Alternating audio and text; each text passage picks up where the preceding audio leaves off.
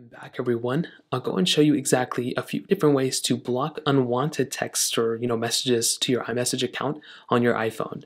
Now, there's a few ways to do this. If you go ahead and make your way over to your iMessage application, the quickest way to do this is to actually do it by single messages. So if there's somebody who's bothering you and you know them and you have them under your contacts, you can always swipe to the side. You can always mute their messages. You can always delete their messages too.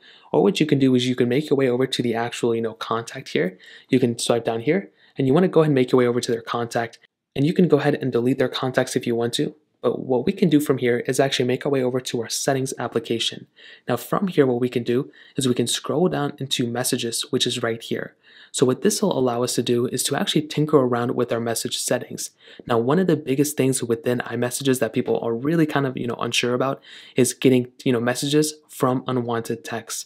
So if we go ahead and scroll down right here where it says filter unknown senders, what you can do is you can actually go ahead and filter this from known senders and unknown senders. So what does this mean? Well, it says sort messages from people who are not in your contact info and separate list. So what'll happen is if we go ahead and enable this and we go ahead and make our way over to our message settings, what'll happen is if we swipe to the side, we will now get these two filters, known senders and unknown senders. So if you're getting some random people texting you or bots or whatever, well, if you go and make your way over to known senders, you won't be able to see all those bots. If you go and make your way over to unknown senders, that's where you're going to see it. So it's one way to do it. Now, like I said, if we make our way back into messages, you may have seen this little blocked contacts page. If you know the person that you actually want to go ahead and block, or there's numbers you don't want, you can always click on blocked contacts and you can add a new blocked contact here. So we can click add new and we can block any of these contacts we don't like. So if we didn't like whatever other person we didn't want here, all we'd have to do is click those and you can essentially block them that way too. So